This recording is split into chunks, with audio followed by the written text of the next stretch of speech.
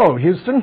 We are going to finish language production today so that we're ready for the second exam, which normally comes after this particular tape. Just as a quick review for you, we're going to go directly to the screen and show you, first of all, that we're now on tape 18 when we get to it. Oh, I see why they don't want to go to the screen yet. Let me put the full screen on so that I've done my job, and now we'll show it to you. So we're on tape 18. 17, no, we're on 17 finishing. That's what we're doing. I'll get straightened out here eventually. And in fact, this is just a brief review of what we were kind of rushing through at the end of the hour last time. We were talking about the work of two different anthropologists, Berlin and Kay, who had basically done a very interesting study of some 100 different languages around the world and approached a number of them, 20, kind of representing a distribution of the way in which color names are applied. And they asked native speakers of those languages to identify colors using their own language in whatever way they wish to, and then also to identify, through that strategy, what they were able to identify what they called the focal or most typical color names that were used in that situation. And from that, when you look at the results of those experiments, there were kind of three major conclusions that they reached. The first one was that focal colors are very similar for all groups, regardless of how the language describes the color. Those that were identified as focal or important or central in some way were very consistent across all the groups. And what they showed was that the languages that were surveyed took their colors from 11 different color names, as indicated over on the right side of the screen there, and I won't review them with you again. But when only some color names are used, there is a very clear hierarchy of selection. And as I showed you, if there are only two, it tends to be black and white or light and dark in terms of the various colors. Secondly, if another color is introduced, it tends to be red, so that you end up, if you have three color names in your language, with red, white, and black, and so forth. The next three are drawn almost exclusively from the yellow, green, blue category, and so forth. So that basically what we've got, yellow, green, and blue. I misread there for a second. But in essence, what that implies then is that there is a very stable hierarchy, a kind of a rank-ordered increased likelihood of selection, depending on how many color names the language itself actually has. So that the second conclusion then was that there are some very basic constraints on how we actually perceive color. That is, how our experience with color is coded into our language. And the third conclusion of Berlin and Kay was the fact that color names may be more a direct function of perceptual phenomena than determining that precept. That is, that the color names are driven by perception, not the other way around. In a more recent set of studies, a related set of studies, Hyder and Roche, which are the different names in the literature. It is the same person. The first was her single name, and the second was her married name. So Hyder and Roche, R-O-S-C-H, if you see it in the literature, are actually referring to the same people. And what she did was to study native speakers of Dani, which, like the Bassa that we talked about earlier, is a language group that has two different color names. In that instance, it is Mola, which refers to the bright, warm colors, orange, yellow, red, and Mili, which refers to the dark or the cool colors, blue, purple, and green. What she did was to use a recognition test, and what she demonstrated was that recognition accuracy of focal colors, as identified by the other investigators, was much greater and more consistent than the recognition by those people of accuracy of non-focal colors. So there is something about the spectrum itself and colors that all perceivers tend to identify as primary. Now, what you'd expect, basically, is that if a language sometimes if language determines perception, which is what linguistic relativity is arguing, then those languages that distinguish with only two color names would have more difficulty recognizing both focal and non-focal colors because of vagueness in naming. But no such difference was found. There is not that difference. Rather, the conclusion is that the focal colors are very similar for all members in all different language groups. That represents a very serious challenge to linguistic relativity. And we have to use a lot of caution in interpreting evidence regarding the linguistic relativity hypothesis, because it's not a simple hypothesis, and the implications for language and its source and use are also quite serious.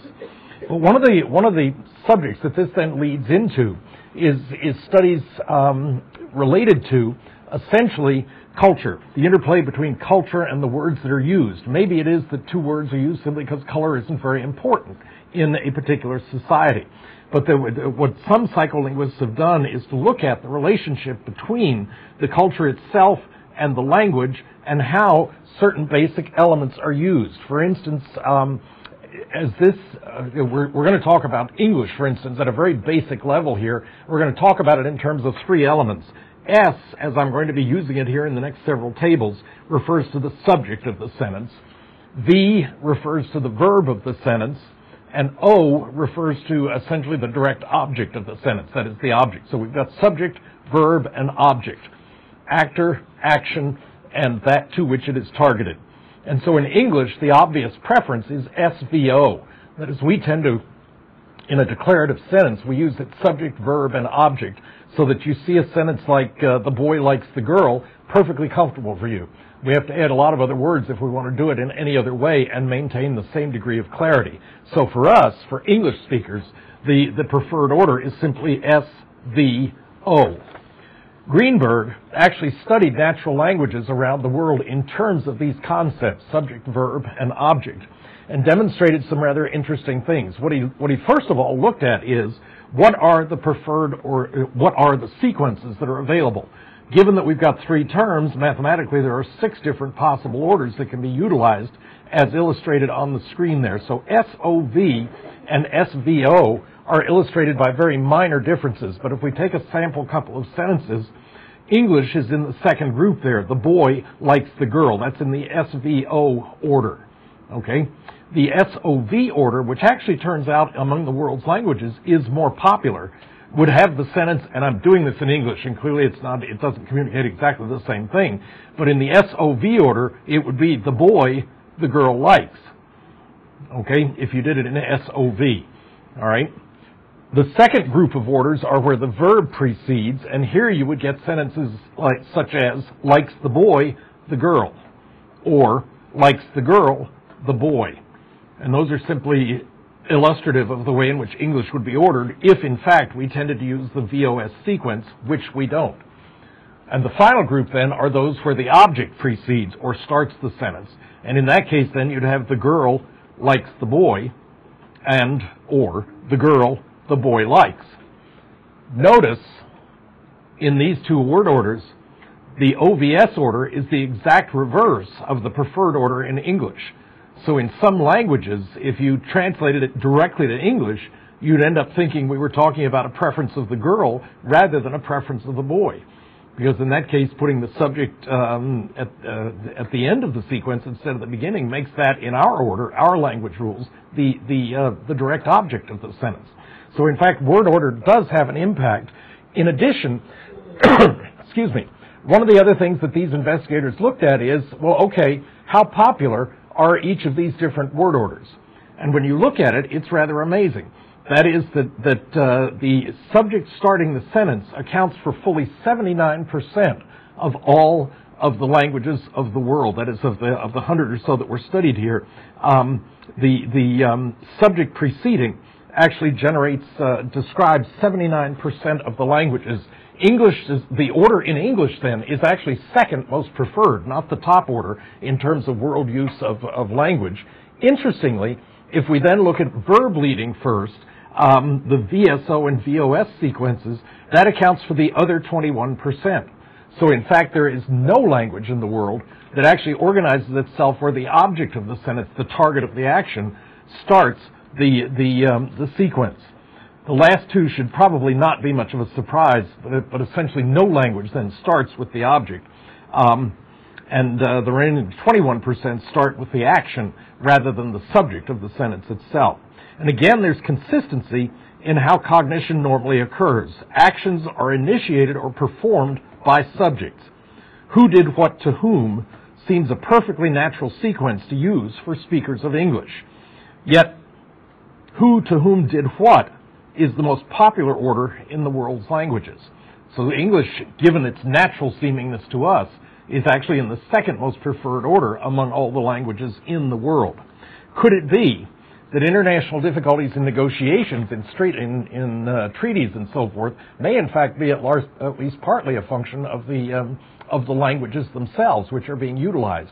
As you saw in the example earlier, the SOV versus the VOS order, SVO versus OVS order, is simply transposing what our normal word order would be. So if a treaty writer is writing in terms of a language that does the reverse order, there's an obvious difficulty that could occur. Which leads in turn to a number of different questions, such as, if we come back to the linguistic relativity hypothesis, what is the origin of our lexical units? Is essentially what's at issue with the linguistic relativity hypothesis. Why do the Eskimos have snow named in so many different ways of white, where English speakers differentiate it with so few? Why is it that language is so different in those two ways? Why do U.S.-based speakers of English have so many names for types of automobiles, while Laplanders have only one or two, a very limited number of things referring to the four-wheeled vehicles that we love and roam all over our country in? Could it be that the more significant an experience is to us, the more the number of ways in which our language expresses it? That is, when something is an important element of our everyday life, our language then follows and expresses it in a lot of different ways. It's possible. That would argue the exact reverse of what the linguistic relativity hypothesis is asserting. That is, that our percepts determine our language. That's the exact reverse of what the linguistic relativity hypothesis is suggesting. It's argued then by the data that we've gone over there that cultural needs drive development of specific language codes. Language is dependent on cultural needs, not the other way around. A speaker learning his or her language code is accompanied by learning the significant cultural values of a society, some of which may be related to cultural physical survival. So in fact, what's being argued here is that language doesn't drive thought. It's actually the other way around. Needs determine what language is ultimately created, which in turn then leads us into, finally, getting to the earlier announced Section 18, at which point now we'll simply look at bilingualism. A group, Hoffman, Lau, and Johnson in 1986, tested linguistic relativity among bilinguals. And in essence, in leading into it, to understand the basis for the studies that they did, there is a term in Chinese called shigu, S-H-I, one word, second word, G-U, and I hope I'm pronouncing that correctly, which describes someone who is worldly, experienced, socially skillful, devoted to his or her family, and somewhat reserved. Okay? There is no such word precisely in English. I mean, I had to string together about 8 or 10 of them to create or convey to you the concept of shigu as it is expressed in Chinese. So there's no such term in English.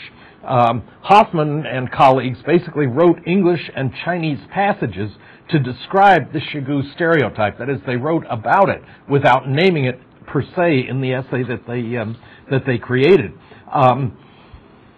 With no use of the shigu phrase per se. And then what they did was to ask those who were fluent in both Chinese and English to read the paragraphs either in English or in Chinese, and then rate the likely truthfulness of various summary statements about the characters that had been talked about in terms of shigu in the paragraphs that were actually raised or were written. And the statements clearly involved aspects of shigu in the paragraphs that were written. And what was found was that subjects were much more likely to rate the various statements in terms of the shigu stereotype when passages heard in Chinese than in English. That is, when they had read the paragraphs in Chinese, which includes the shigu concept as a word. People who were familiar with both Chinese and English were much more likely to summarize the work in terms of shigu when they had read it in Chinese rather than in English. Not saying that English speakers can't comprehend the shigu stereotype. We're only saying here that when stereotypes had been primed, as the paragraphs did, it was more accessible to mental manipulation by the Chinese. Which raises several questions, one of which is, do people think differently in different languages? And in turn, that leads us then into a discussion of our focal concept here, and that is bilingualism. We define a bilingual, this is not going to be a particularly rough definition, you may not even have to write it down, as people who speak two languages. A related concept, as you'll see, a great intellectual leap here, is to move then to a monolingual. Let me guess, that is a person who speaks but one language. So we've got bilingual and monolingual defined here, which in turn leads into some rather interesting concepts about the impact of language on thought and the reverse, because how you define bilingualism depends on what the impact of bilingualism is on the thinking based on the one or the both languages. And it leads to some rather interesting assertions here. One concept we can talk about is what's called a balanced bilingual.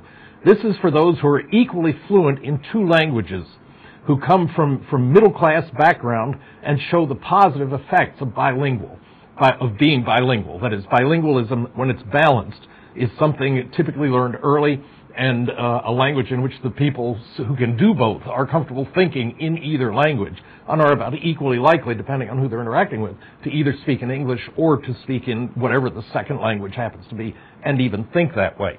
James Cummins, no G there, distinguishes among two different types of bilingualism beyond the possibility of being a balanced bilingual. One he talks about is what's called additive bilingualism, and what he means there is essentially someone who acquires a second language in addition to a well-developed first language. Any of us who have tackled, should back up there to a minute to focus on what we're talking about, I'll just leave it there. But in essence, those of us who jumped into foreign language only when we got into elementary or middle or high school are examples of additive bilinguals, as if we mastered a second language. In this case, by these definitions, we would be considered an additive bilingual. Subtractive bilingualism is essentially where parts of a second language replace elements in the first language. That can sometimes happen if somebody is anchored in a language and learns a second one and essentially begins to incorporate certain kinds of words into the original base language there. It argues essentially that additive bilingualism, that is the investigator who did this, Cummins, is essentially arguing that additive bilingualism leads to increased cognitive functioning, because you've now got one language added to a second one, and it enriches the amount of bilingual functioning that is going on, the cognitive processing that's going on. The counter-assertion is that subtractive bilingualism leads to decreased cognitive functioning. There is not as much cognition going on relative to how am I going to give expression to my thoughts. The evidence essentially suggests in Cummins' work that a high level of competence in both languages is required in order to be able to demonstrate the positive effects of additive bilingualism. That is, when you have a first language and you add to it a second language, you have to really achieve true mastery, total mastery of that second language before you begin to get the enriched thought processes that are possible with the bilingual approach. A second issue related to language processing then has to do with, well, okay, what are the effects of age? Can native-like mastery of a second language actually be achieved anytime after adolescence? And again, the answer to that depends on how you're defining bilingualism.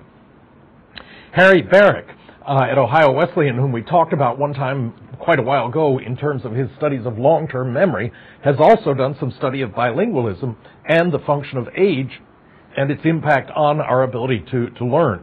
And what he finds is that the answer is yes, bilingualism will help in some ways. That is, in terms of age differences, there are none when we look at it in terms of mastering vocabulary comprehension. That is, our ability to simply master the words is not impacted by how old we are when we start that second language. It is also true that old and young alike can learn equally well to a given level of fluency in a particular language. The ability to acquire fluency in a language is not a function of the age at which you start it, but rather the amount of time, effort that you devote to practicing it. And there is even some evidence that syntactic flexibility, syntax skills, can also be acquired well, regardless of age at which you start your studies. So at least in terms of vocabulary, fluency or expression, and syntax, doesn't matter when you start studying the language. The one place where there is a detrimental function of starting it less, or older, I should say, is that you tend to learn less well proper pronunciation. So the actual pronunciation of the language may not occur as well by somebody who starts learning the language older. You may have met people in this country, for instance, who come in with what is their original language, whether it be Chinese or Irish or anything else, And if you listen to them, there is a very heavy, for instance, an Irish person, there is a very heavy brogue in their English, even though the English is just as rich here as it was in the British Isles. But we get kind of anchored in the way in which we grow up. And the net effect is that there are elements of that language that stay with us, and it relates to properly pronouncing the words that you're talking about. So it's not surprising in a way that the pronunciation of new phonemes in a language is easier than mastering phonemes similar to ones in the one that you've previously learned. That is, you get anchored in your base language, and the minor nuances of what you stress or don't stress become much more difficult to master. There are even songs in the literature about tomato, tomato, potato, potato, and so forth and so on. Those are the minor nuances of a language that typically an older person will just not respond to, not pick up on, in the same way that a younger person learning language actually will. Which leads us back to the original point for getting into all this, and that is, how are the two languages represented? That is, if we look at linguistic relativity in a single language, how do we actually represent two languages when we're blessed with being able to speak each of the two of them? This has very important implications for processing language when we're interacting in terms of if you think in the language that you're processing, your reaction time to questions in that language is more rapid than if you think in one and have to translate to the other in order to answer questions. So that basically one of the things we can look at is differences here in terms of reaction time, and from your reaction time, based on the question in which we've asked it, based on the language in which we've asked you the question, your reaction time to respond will give us a very good hint as to which language you're actually using for doing the thinking. And it is quite clear that if you use two languages, the reaction times take longer. Which leads then to two predictions by Paradise in a 1981 paper, in which what was being talked about there is what he called a single system hypothesis, which is essentially that two languages are represented in just one system. So you're storing the words in a similar structure, hierarchy, and so forth. The other possibility is what's called a dual system hypothesis, where two languages are represented in two separate systems in the mind. You can maybe predict where this is headed, because now what we can do is look at reaction time in terms of telling us whether these two systems are equally accessible or not, given that we now have two languages. Are they stored right next to each other? Are they stored separately in the brain in some way? And so what we can then predict from these two hypotheses is that knowledge of Tamil, for instance, which is an Indian language, might be stored in a physically separate area of the brain than English, if those are the two languages that you have learned. We study this by essentially analyzing performance of bilingual individuals with brain damage. So we're adding a second feature here. But essentially, the question that's going to be asked here is, does such a person, as we'd expect, show different amounts of impaired function in different languages? The basis for that is essentially that if you've got damage in a particular area of the brain and the two languages are actually stored in different areas of the brain, the expectation would be then that whichever language is more stored in whatever is the injured area of your head will demonstrate deteriorated reaction times, because the processing area has been more destroyed in one as opposed to the other language. We can perhaps indicate the differential storage of the two languages by differential reaction times to problems posed in one as opposed to the other language.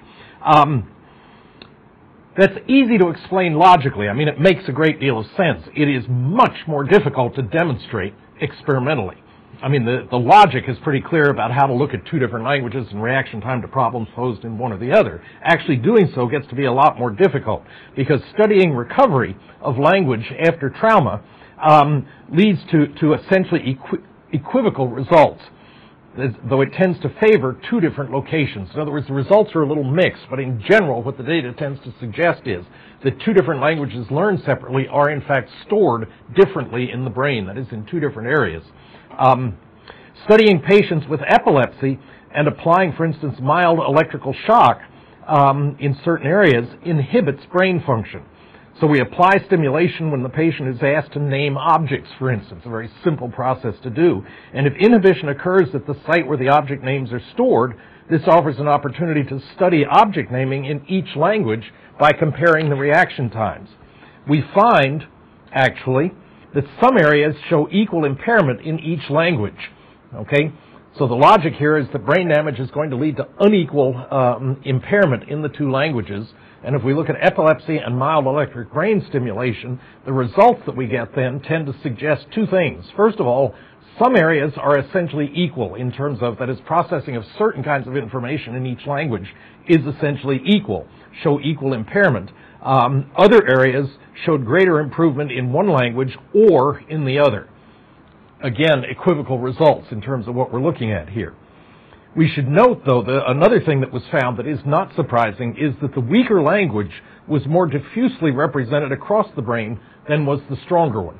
That is, it's spread out further across the brain. I'm thinking back to the work that we looked at much earlier in the semester relative to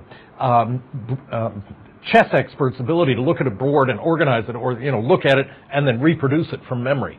They've got a set of rules that they've learned over the years which aid in the organization of the information. And language tends to follow this in that the weaker, the less well-learned language tends to be spread out more diffusely across the entire head. And yet some aspects of each language may be represented singly, that is, in only a single storage space, where the others are represented quite separately or diversely. Let me lead into three major cautions to be aware of in this situation as we start looking at the relation between lesions or as we finish our look at the relationship between lesions and language.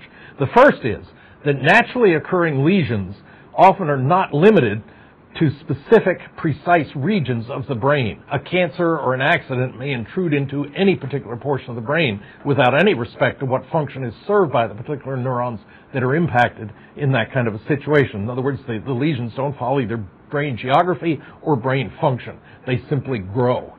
Okay? That's a problem. The second problem is that we can... I'm behind myself here, that in its essence, the difficulty with studying lesions after the fact is we don't have a measure of how good the language skills were of the person preceding the occurrence of the lesion. So we have no before group to make a now and then comparison. There's no then measure that's available to us in this particular situation. And finally, we're unable to create lesions where we'd like them. Want to volunteer for a brain study? Well, obviously not. So when we're dealing with lesions in terms of illness and that kind of thing, we can only deal with what nature happens to offer us in that situation. And in those areas where the lesions happen to strike what we're interested in, that can be fine. But the other areas can't be controlled. There may be other things that, in fact, inadvertently impact what we're talking about here. So the study of naturally occurring lesions is filled with some degree of risk, basically, is the point that I'm making here. We conclude essentially that two languages share some, but not all aspects of mental representation. That is, there's a blend. Sometimes they're exactly on top of each other. Other times they're stored in very different areas.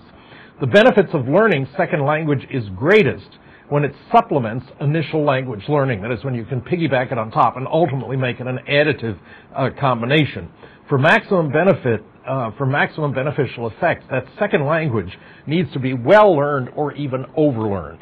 And I've talked previously about the benefit of starting language studies very early, so that it has never occurred to you that it is, a second language I'm learning. When you're one or two, you're not processing it that way. You're just thinking, isn't that interesting? Two different ways to say the same thing. Learning a language early is simply much less effort required to achieve it. It should be extended, however, to point out that bilingualism is not the only potential outcome here. That is, there are some other bilingual mixes that can be achieved, and I'm realizing as I start into this that I had an example I meant to look up to identify precisely. I'll describe it when I'm done here, but I won't be able to use the details I'd wanted to. One of the types of other bilingualism that actually occurs is a kind of an unusual admixture of two different languages, and that is what's called creolized language, one of several forms of bilingualism. What this is a type of mixed language that develops when dominant and subordinate groups that speak different languages have prolonged contact. The net result is that at least one of those groups will tend to incorporate the basic vocabulary of the dominant language with the grammar and an admixture of words from the subordinate language. And what happens then is that becomes the native tongue of the subordinate group. Okay? So if you've got a major language and a sub-language group that is injected into that society, if there's a long enough contact, what tends to happen to that second group if they don't master the first language is that they pull in some of the grammar of the new language, and it gets fitted into the vocabulary and structure, word structure, syntax is the word I'm looking for, of the minor language, the second language. That is what's called creolized language. The second possibility, which is slightly different, is instead to look at pidgin, which is a simplified version of speech, usually a mixture of two or in some cases three or more languages that has a rudimentary grammar and vocabulary and is used for communication between groups that actually speak different languages. Okay? These two occur, both of the creolized and pidgin language occur when the two language groups contact each other. Another possibility occurs when a single language blends or changes in form. Okay? So that in essence, the first two essentially occur when two language groups meet each other, and the third one is a case where a single language may blend or change in form. And that leads us to looking at what is called dialect, which is essentially a regional variety of a language that is distinguished by features such as vocabulary, or in some cases syntax, or even pronunciation. These are basically what we would refer to as harmless regional variations. Okay? The particular thing I wanted to cite for you was an unusual social situation that developed off the coast of South Carolina about 150 years ago. There was a group of natives, essentially Native Americans, Indians, who were isolated on the Channel Islands, the outer islands along the coast of South Carolina. And the English, and I've forgotten I should not have even mentioned this, but in essence what happened was, of course, English was the dominated language, but that group, after extensive interaction on the mainland, retreated to the island because of what was going on socially and in terms of the language and everything. And what they end up speaking now is very old English. They were speaking the language that was typical 200 years ago here, retreated to the barrier islands, the outer islands, and the net result is the English that they speak is essentially what was being spoken in Old England 200 years ago now. So it's a case where they retreated from. The language of the group was modified by the contact language, and then they retreated to the island, and what's been preserved there is a very old traditional form of English, thickly enough spoken that it is difficult to understand if you're not aware of the language process that has gone on. These are, as I said, regional variations that are involved here. They seldom yield serious communication difficulties, but can create confusion under certain kinds of situations. Dialects lose none of the basic language's ability to communicate, but they may have negative social status. That is, if you speak a heavy dialect in certain areas of the country, you're just kind of automatically put down if you're not speaking good English in some sense. Which leads then to another act that we're going to be involved with here, to speak perchance to influence, and that is the act of speaking. There are a number of different speech acts that are captured in this work. And basically the study that I'm going to be talking about here was conducted by John Searle, who actually identified a number of different a theory of speech acts in which he tried to identify very specific examples of the different ways in which you and I communicate with each other. In a 1975 book, he wrote about 5 or 6 different, I think there's 6 if I remember correctly, different types of speech. One of which is what's called representative speech. This is speech that is basically an act in which you convey a belief that a given proposition is true. So you're hearing representative speech if you hear me make a statement like, today it's cloudy, and there's a 40% chance of rain. You've heard people make statements like that all the time. Today it's clear, there's not a chance that it's going to rain, and so forth. Such assertions, that's a mouthful, may vary in their verifiability, but they are at heart statements of belief. That is, anybody that makes a statement like it's cloudy and there's a 40% chance of rain, they offer it to you without trying to lie to you or anything like that. They're not prevaricating. They're simply stating their particular belief in a particular subject matter. This can include qualifiers that may label the degree of certainty. Witness 40% chance of rain. You're telling somebody, well, it's above 0, but it's not certain by any means that it's going to rain. You're saying essentially, I'm essentially positive, reasonably certain. Okay? It's a form of language assertion that was the source of some bit of pressure put on you when you were studying English in high school. Do you remember hearing your high school teacher encourage you to delete things from your essays like personally? It always seemed to me very important to state that when I was writing an essay. I believe. Well, in fact, statements like personally and I believe and it seems to me are redundant. They're simply repeating the fact that you're doing the writing. Who else's beliefs would it be on the paper? Well, I'm actually copying that off somebody else. It doesn't make sense in one sense when you're writing to say personally, because statements are simply assumed to be representative. They represent your thoughts on a given matter.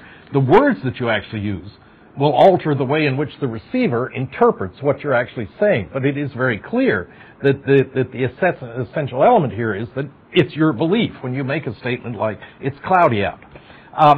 A second type of sentence that is described, or type of communication, is a directive statement. This is one where you make an attempt to get a listener to do something, such as answering a question.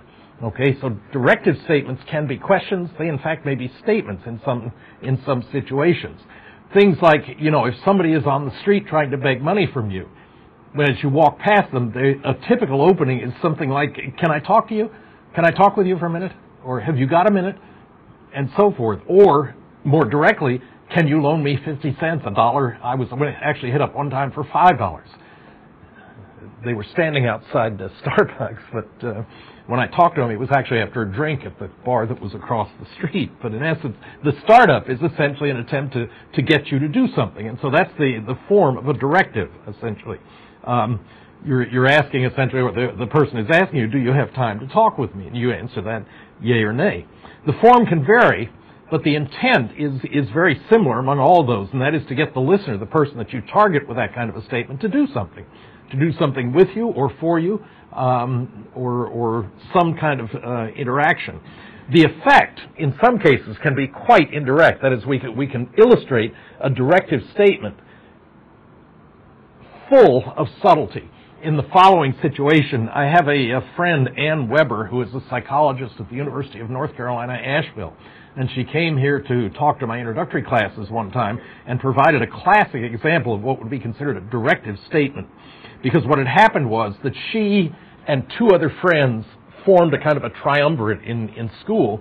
And as it turned out, on a particular day, one of the two friends that she knew had invited the other of two friends that she knew to that friend's house. So among the three, two had been invited to one's house. And they were there when Anne, who was not expected to be there, had been expected to be, on a family trip or something, not there, all of a sudden shows up at the friend's house. Okay? The mom had offered the two kids who were already there a bowl of ice cream. And Anne came in as third friend, not shunned in any way, but simply excluded because of the fact that the two bowls were already out and Mom had served up what she had. I mean, she had no more ice cream in that situation. And Anne wanted some, but was really too shy to point blank ask, can I have ice cream? So what she did instead was to look at the ice cream with drooling things down her mouth and said essentially, I think that's a really delicious looking dish of ice cream. ...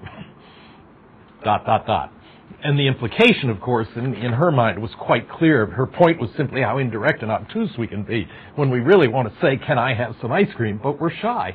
Boy, that's a really good-looking dish of ice cream you've got there. Hint, hint, hint.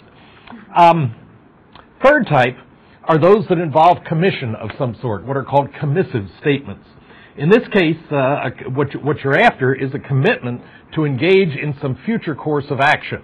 You're obligating yourself to do something in a particular situation, and it can take a variety of relatively complex forms. If you look at contract language, contracts are a good example of commissive communication because you are in a sense trying to communicate to each person so that they both agree on precisely what the meaning is of the contract. And that's the reason you end up with these fine print contracts that run on for pages, just to agree, I'm going to borrow that money and pay it back to you monthly at an interest rate of 7%, once a month with declining interest and increasing payment on principal. But what you get is something that sounds like the party of the first part, hereinafter called the company, and the party of the second part, hereinafter called the contractor, ... And then they will go on for days and days, well, not pages, of legalese. And basically all they're trying to spell out is precisely what materials are going to be used, what the alteration is going to be to the structure, and a timeline by which it'll be done, and what the money is that'll be paid if that is all agreed to. And in fact, you may remember one benefit of that kind of specification was when the Pierce Elevated in Houston was replaced about 10 years ago now. You may or may not have been here when that happened, but as you can imagine, that was a total colossal chaos for traffic in Houston when they were altering it, and it had gotten to the point where it was distinctly bumpy between the various concrete pillars. And so what they did was put together a contract with all of those specifics, but they added to it a bonus. And the bonus was for every day early, they negotiated a fair contract, this work can be done in this much time. What they added was a very generous multi-$1,000 bonus per day early that the project was finished. And in that case, because of the impact on the city economically, there was a whopping penalty daily for every day late that they were delayed. And the net result was that thing was brought in ahead of schedule, in excess of specifications, by a month. On if I remember, it was a 5-month contract, and they actually delivered it in 4 months, and then repeated it when they did the other side. And if you drive on that thing today, 10 years later, it's a little bumpy, but pretty straight and does the job.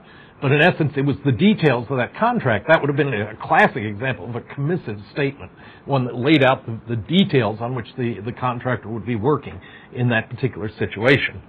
Another kind of statement, in addition, I should also indicate things like promises, pledges, contracts that we've already talked about, guarantees, assurances, all illustrate various examples of commissive statements where you're essentially signing to or agreeing to, obligating yourself to some kind of an action or another.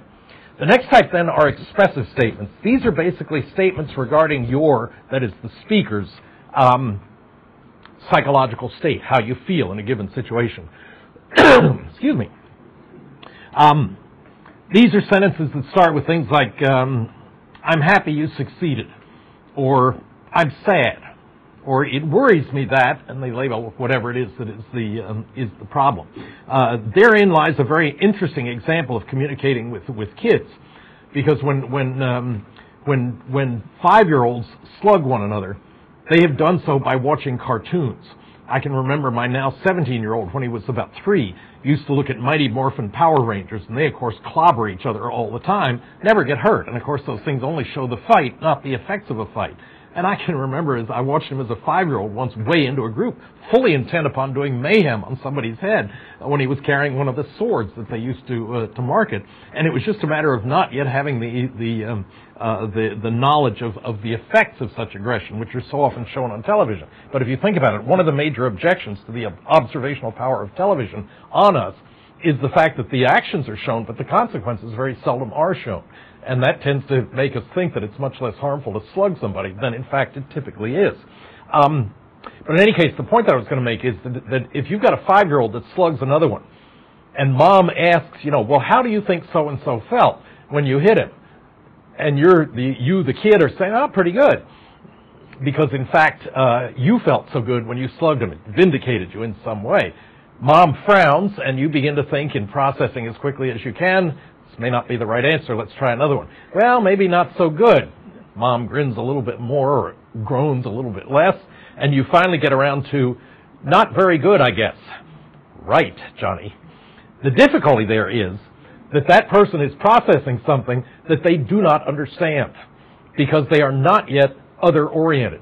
5-year-olds are consummately self-centered. Okay? That's all they worry about. That's all they're supposed to worry about is getting through their meal, doing correctly what they need to, and so forth. Net result, all they're worried about is themselves. And so when you ask them something like, how do you think so-and-so felt, they literally do not have the linguistic ability to make anything other than an expressive statement, which is me. It's how I feel about it, and that is the hang-up. So expressive statements are pretty much all you expect out of a 5-year-old. They can't assume your point of view and talk about things. It can only be their own point of view and how they weigh in on how they feel in a given situation. Another type is what is called a declarative or performance-oriented sentence. And in this case, what we're looking at is essentially a verbal expression in which the very act of making a statement brings about an intended new state of affairs. Okay? All of this work, the 5 that I've talked about there, are summarized in Sternberg's Cognitive Psych book, 2005. But in essence, what we're talking about here, the declarative performative statements, or performance-oriented statements, which are the last of the ones that I am talking about here. The word actually should not be performance, but performative. There's a spelling error in there. Drop the A-N-C-E and put in T-I-V. But these are performative statements, essentially. You may remember this country western song, "Take This Job and Shove It." That's an example of a declarative statement, a performative statement, telling you what you can do with that statement. When I am particularly perturbed at a company and I am communicating with them, one of the closing lines that I like to use is, "You can take this policy or whatever we've been talking about and shove it up your corporate inbox," which is a very indirect way of saying essentially the same thing. Another one that has that effect is, "I quit."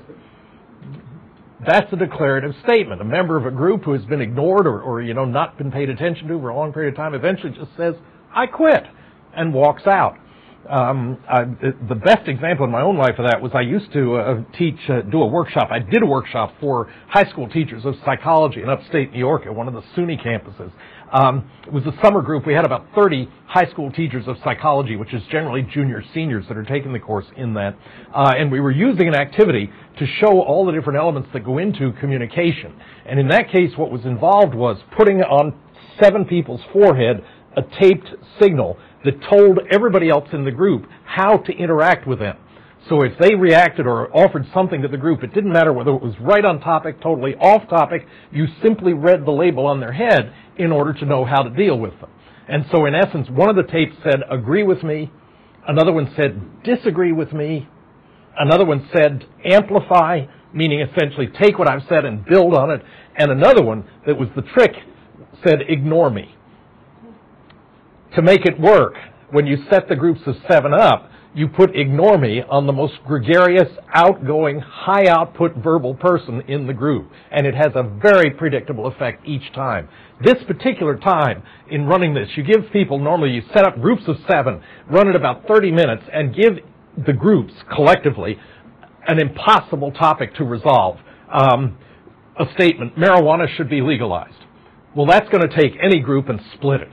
Okay, I mean, it's just guaranteed to generate arguments because there are a lot of persuasive arguments both ways. We are one of the major societies in the country that doesn't permit marijuana, and yet the evidence in terms of the cumulative effects of marijuana are much lower than the cumulative effects of alcohol. And yet our society allows alcohol to be sold, but it prohibits the sales of marijuana, except under very stringent medical conditions. So there's an obvious, immediate argument there. And that's the purpose, because the goal in that particular discussion, although the group is assigned to reach an absolute unified group decision in 30 minutes, it can't be done. And the choice of the topic is intended to ensure this. So in any case, in this particular workshop, what I did was to put together such a series of demonstration groups and that topic to debate. And the "ignore me" label went on one very gregarious, outgoing, well-liked teacher. And he was wearing, nobody knew, of course, what was on their own forehead. He had the "ignore me" label. And about 25 minutes into the group, it had gotten louder and louder in the group that he was in because he kept trying to shout louder as if he wasn't being heard. And eventually, at one point in the discussion, he got up, stood up on the chairs that were drawn in a circle, took off his shirt and started on his buckle and said, "If you people don't listen to me, I'm going to take off the rest of my clothes." And one of the other teachers, as cool as a cucumber, turned and said, "Now, what was your idea?" and turned right back to the previous statement that had been made. But the impact is that those commissive statements, and particularly the expressive and declarative ones, can be very revealing in terms of what's actually going on in here among the contributing members in a group. Perhaps the most life-altering, permanent life-altering group statement of the declarative type is, "I now pronounce you husband and wife." That is the ultimate performative statement. Now we can also look at speech in another way, and that is in terms of essentially what would be called a variety of different indirect speech acts, and you've probably never thought about these, but you're going to identify them immediately when I show you what I'm talking about here. And this is drawn across a number of different people's work. Mary Nouse in our department, Justin Lieber in philosophy, and Ann Garson, and so forth. But in essence, the 4 types of statements that can be analyzed or identified essentially involve four different types of goals or things factored into the statements themselves. One of these is ability. When somebody asks you, can you tell me what time it is? They are not expecting you to look at them and say, yeah. Because what's being asked there is not a direct yes or no question. Yes or no is not the answer that we're looking for there. What we're expecting people to do is say, sure, it's, and they look at their wristwatch and then explain to you what the time is. But if you just try that sometime and say yes, then if it's no, then the answer is, I don't have a watch, or I can't see the clock from where I'm sitting either, or something like that. But if it's yes, that's not an appropriate answer. It is expected. It is expected that what you're really being asked there is about your ability to do so and your willingness to do so, not physically. Do you have the ability? The second type of this statement are those that are involved in desire. Okay. Have you ever closed a letter with something fancy like thanking you in advance for your attempt to honor this request? Is really nothing more than an attempt to assure that the request will in fact be honored, because you've pre-advanced your thanks to them on the assumption that they're going to do what has been asked. But what you're clearly also trying to do is stack the deck increasingly in favor of the fact that whatever you have requested, they will in fact do in a given situation. You can also ask questions that basically involve future action in one way or another. Will you be there? If you're talking about a party that's going on Friday night, or a movie that a sorority is sponsoring, or anything like that, one member turns to another and essentially asks, will you be there? It's essentially an attempt on the part of them to first of all determine whether you will be there, but also it slightly nudges you in favor of, I'm going to be here, will you be there? Because clearly they wouldn't be interested in knowing whether you were there if they weren't going to be there. So there are actually several different things that are being said and communicated in that future action statement. Will you be there? It binds you to the process, but it also states implicitly, I'm going to be there. Will you be there? And finally then, statements that involve citing reasons in a variety of ways. I need to get there does not do anything but imply a reason. When you said something like, I need to be there, we don't know what it is, we just know that it's vital. Every now and then when a student is not going to be able to take an exam, forgetting the fact that we drop the lowest exam, which is the whole reason we do that, so we don't have to worry about excuses. It puts less pressure on grandparents to remain alive during the testing season, and things like that. The answer is sometimes offered or the justification is no more offered than simply, it's important that I be at my grandmother's on Saturday. Well, I don't know why. It might be the 70th anniversary. It might be they're about to die. It's hard to know, but the implication there is that you're essentially citing a reason when you simply say, I need to get there. I need to be there. Others have demonstrated that such indirect speech acts as the four that I've mentioned there as samples often anticipate potential objections or obstacles that are likely to be cited by the person who's being addressed. So in some cases, these indirect speech acts are actually being used to blunt or deflect a problem before it becomes one, essentially, that you're doing it in that way. Often raised in such a way to respond to those problems before they're actually raised. So you couch the language in such a way that it's hard to then raise the issue because you've already provided a counterexample. Another classic when you're trying to get somebody to go somewhere is, can I pick you up?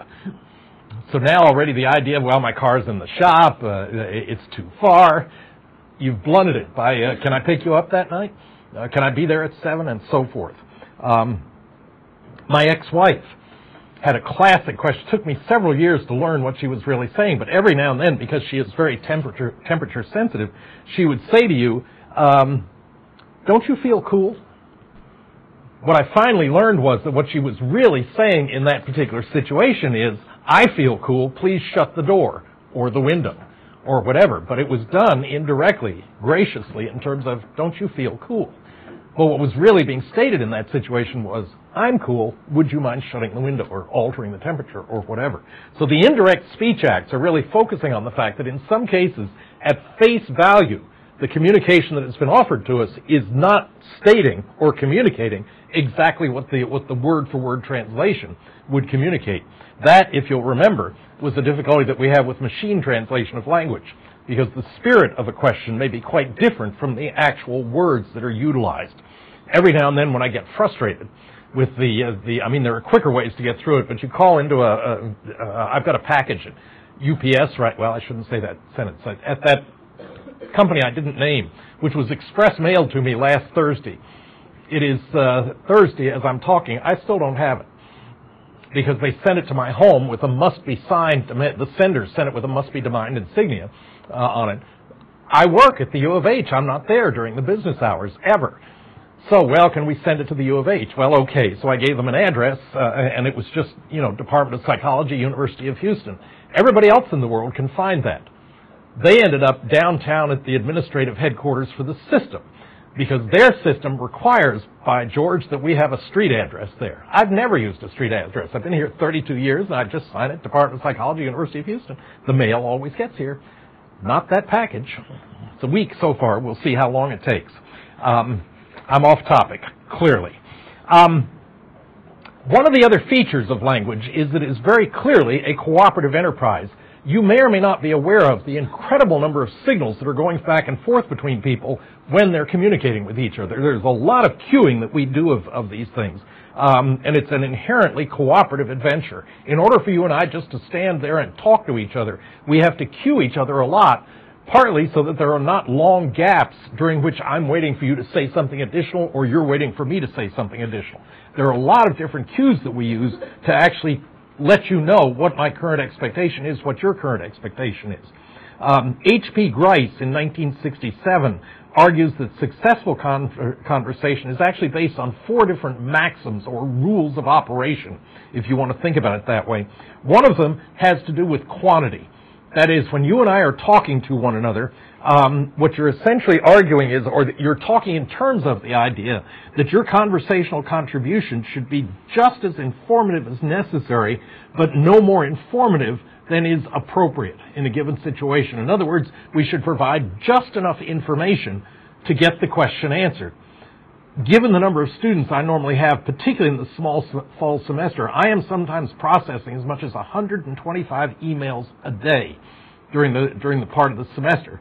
And when I get a message that says, "Did you get my email?" with no other bounds around it, I don't know. I mean, it may have come in, but I'm not going to take the time to scan back over 6 pages of single-line messages to answer that question. That's a case where not enough information has been given. The quantity of provided with the question hasn't been provided. Sometimes when I'm negotiating with people, like taking an alternate exam or something like that, it may take several days of communications, particularly if the TA that you're supposed to contact hasn't responded properly. And I'll often get a statement simply about, "Can I take this exam at that time?" I don't know. What are the circumstances? So I haven't been given enough information in that case. My favorite in terms of that, and I think I've talked about this once before, is when you give a telephone number, don't mumble. Don't do it on a cell phone when you're going into a dead space. So you get, "Call me back at 713-733-8322. I've listened 10 times sometimes. I can't translate it. The quantity in that case is either too rapid or not sufficient for the message to get through.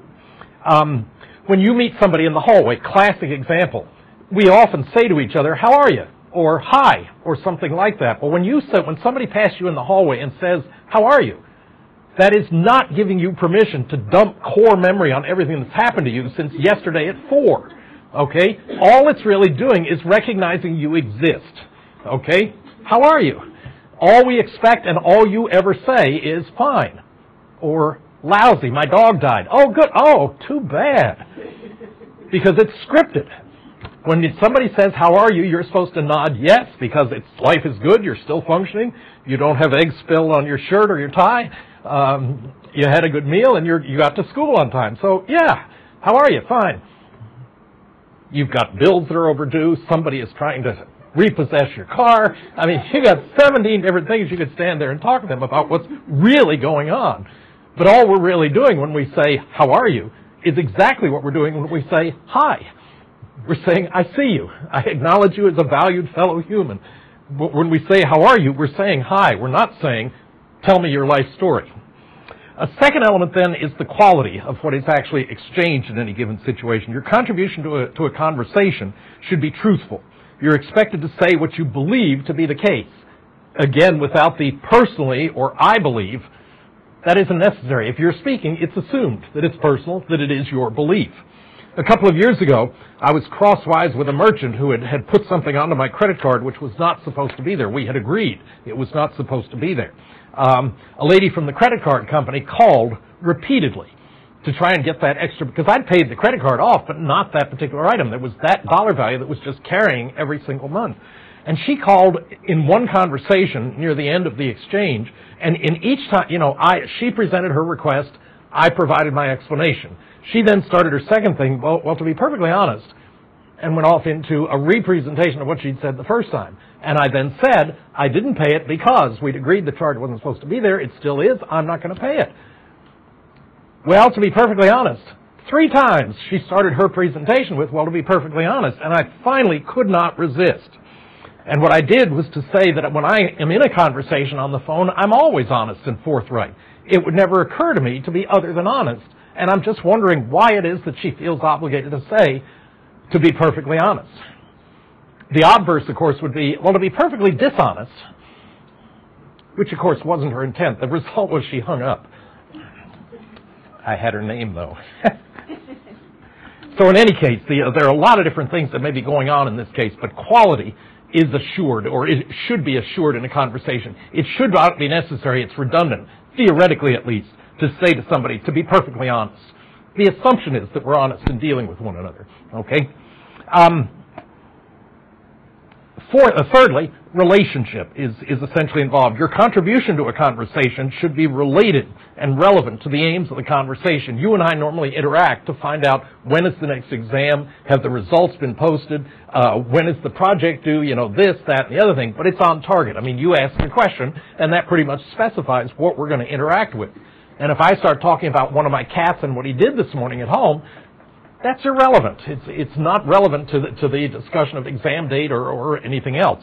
And so in essence, what you're off on in that case is kind of like I've done a couple of times this morning, in one case deliberately so I can talk about it later, and that reminds me of a story, is essentially tangential.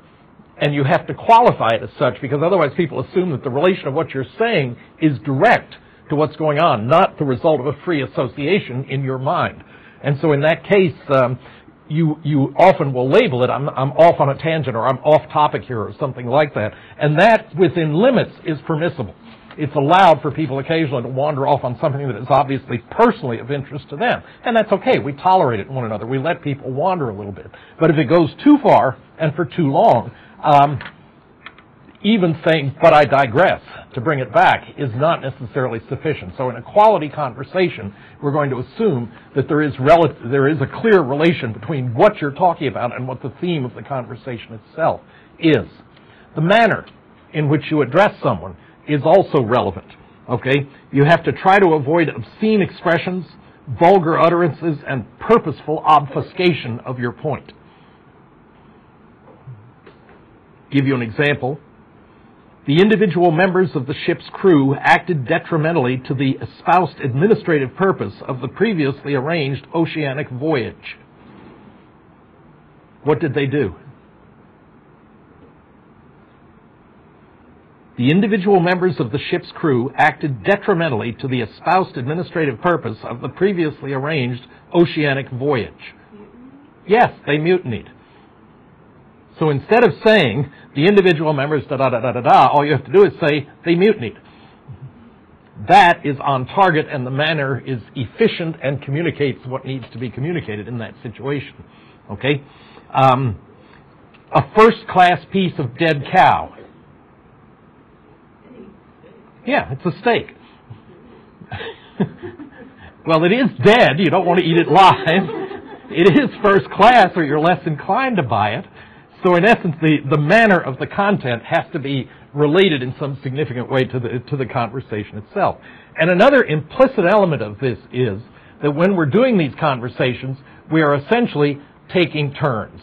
Okay? We are taking turns. Conversation is really, truly a cooperative effort. It can be indicated by a lot of different things. For instance, inflection. Okay? What happened to the tone of my voice when I gave that as an example? When I said inflection, how did I intone it? Up or down? down. What I said, again, directly was, conversation is a cooperative effort. It can be indicated by inflection. The fact that I toned down told you I was making a declarative statement. I did not expect you to say anything back in that situation, right? And the in right is an invitation for you to speak. That is essentially a delimiter. When I finish something with an uplift in the tone, it is always at the end of a statement where I'm asking you to, I'm essentially saying, I'm finished with what I'm saying, do you agree, or is this correct? Right? And that is a nonverbal inflector. It's an inflection that tells you it's your turn. So you've been kind of summarizing in your own head what I'm saying, and if I then do, it essentially says, okay, I'm done. And you then launch in. A nod. I've asked you, should we have the test this week or next? And to me, I'm saying if you want it next week, we'll do it next week. If you want it this, don't take this seriously. But this is just an illustration of it's indicating that whatever we're talking about, I'm really quite neutral about what we do. My son and I sometimes get into indirect conversational cue competitions. When we have two restaurants we want to go to, both of which we're interested in, and each of us is standing around kind of, it's a matter of who does last that doesn't get to choose in that situation. Hand gestures, I've just been using some there. I will point out, I cannot resist this. There are two major furniture advertisers in town. You know the two companies I'm talking about. One of the two spokesmen has been around for years, and it's a marvelous story how he went from the last $1,000 of ad money, which was the reason he did his own to save money. At the end of his ad, always reaches into his back pocket and pulls out bills. Okay? The hand gestures in general are relevant, and there are not too many of them, but you know when he does this that he's about to pull the money out, so you also know by implication when this happens, the commercial is almost done. Okay, so this is almost an unintended cue for, yeah, that's what I'm going to save you, but I'm almost done talking to you too. The other one, who is the spokesman for the other company, if you watch his hands, they are amazingly unexpressive. He has two positions that he uses. Watch the next commercial. This, you're going to have to go to full picture to show me doing this. I'll wait. There we go. In one case, there are two positions when he's talking to us. And occasionally he'll put a variation. But that's all there are. Now that's just stylistic, but it's just fascinating because the two companies are both very successful, and I'm sure you know the ones I'm talking about here in Houston. But the spokesmen are very different in the hand gestures that they actually use. Why I did this to indicate very different, who knows? Again, we're just oozing nonverbal signals. If you were ever nailed for being in love with somebody in high school, it probably happened, among other things, because you were walking too close to each other for normal conversation. You should have been further apart, or one of you may have bumped into the other. It never occurred to either of you to apologize, because the goal in that case is to establish physical contact, not to eliminate it or prevent it. So there are just all sorts of different kinds of things that we can use. Attention getters, for instance, eyebrows raised. When I make a statement in class, anybody, any college instructor is looking at things like bouncing feet. Bouncing feet are a sign of boredom or lack of understanding. So I'm always worried when I see bouncing feet in an auditorium. If you get into a lecture where it's just totally boring to you, the effect is essentially you start doing other things, you invent other things to do. That's a sign to anybody who's paying attention. Raise eyebrows for skepticism, or I make a statement, the test is going to be this afternoon, pop quiz. That'll get drawn eyebrows, okay? Or nods of agreement or disagreement. This is very reinforcing for an instructor, unless you sit there a whole semester with your head about to fall off on your lap. So you have to be careful in terms of how you employ them. But there are a lot of different maxims and rules that we utilize in communicating with each other. Finally, then, one of my favorite areas, which is basically slips of the tongue, which is nothing more than an inadvertent linguistic error that you make. And these come in a variety of different fashions. They can occur at the level of phoneme, individual sound units. They occur sometimes at the level of morpheme, that is, the unit gets mixed up, the unit of meaning gets mixed up. Or, in fact, in some cases, you get a larger unit of analysis where the switch or transposition or different kind of error is made. One of the oldest studies of this, surprisingly enough, was Freud. in his reference to what he called slips of the tongue, which is probably where that label originally came from. And in that case, his idea was that what's really happening there is that that is your unconscious speaking. In terms of Freud's view of unconscious, preconscious, and conscious processing of cognitions, what he was arguing was that when you do a slip of the tongue, it is actually the unconscious leaping forward and gaining control of your conversation, so that what oozes out of us is perhaps unintended, perhaps disastrously unintended if you use the wrong word in talking about your boss or something like that. What Freud was arguing was that that was essentially a kind of a burst through of the unconscious. But it is clear that what he was indicating was that the errors that occur are meaningful. That may or may not be true, but the way in which they occur is highly predictable. Such errors are an excellent source of information about how we produce language. Let me show you what I mean. Slips may result when other sources of information to which we are attending, the radio, another conversation, something we're doing with our hands, becomes more relevant than whatever we're listening to. And I end up making a statement to my son of it. He's talking about where should we go for dinner, and I say, you know what, we can go to the radio, because I'm thinking about what's on the radio or something like that. And that's a case where the outside environment has jumped in and interfered with us. So your head may not be exactly on target in that situation. And so what you're processing ends up jumping in and altering what you're trying to say to the person with whom you're interacting. It may indicate that our thoughts sometimes differ from precisely what we're saying, so that we're saying what's right in terms of what we're thinking, but maybe not right in terms of the flow of the actual conversation that we're working with. Victoria Fromkin, back in 1973, has identified some rather interesting types of slips of the tongue, one of which is the anticipation error. This is where we use a language element before its appropriate place in the sentence. And in that case, you get something like an inspiring example becomes instead an expiring example. The X has been moved forward, so it's expiring rather than inspiring. That's an example of an anticipation error, which essentially is a slip of the tongue. On the other hand, by contrast to that, we can get what is called a perseverative error. Perseveration is where essentially we use a language element after its appropriate place in the sentence. So the only real difference in the definition of those two is before or after. Other than that, the description of both of them is exactly the same.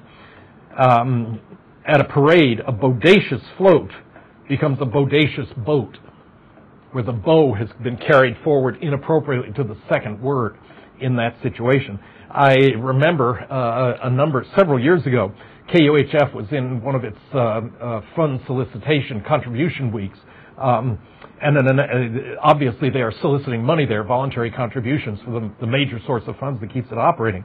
And one of the announcers was talking about calling in and contributing early in the day to perform a good deed, which he pronounced as, and did not detect as, a good dude. You can call in early and perform a good dude. And went right on. Clearly what was in his mind was the image of a solid contributor to the station, and what he ended up vocalizing was not good deed, but good dude, labeling who would actually do that. Substitution is another example. This involves replacing one language element with another, as in look before you sleep. Okay?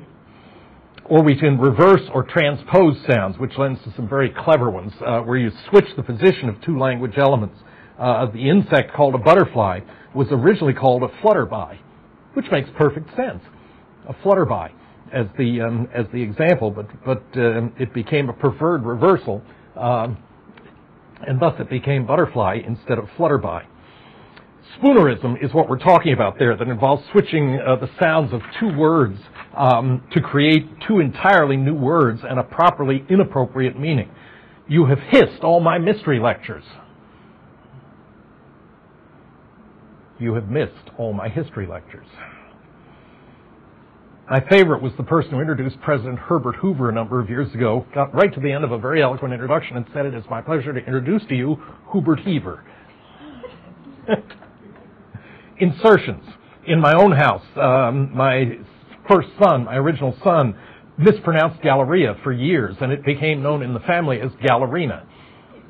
No particular reason, but it was just an easy addition to the thing, which made it easier for him to pronounce. We can delete or blend things in certain situations. Convenience may become convenience. That's a very typical spelling error. Motor hotel was ultimately shortened by you and I to motel. which is basically what it is, but they were originally called motor hotels.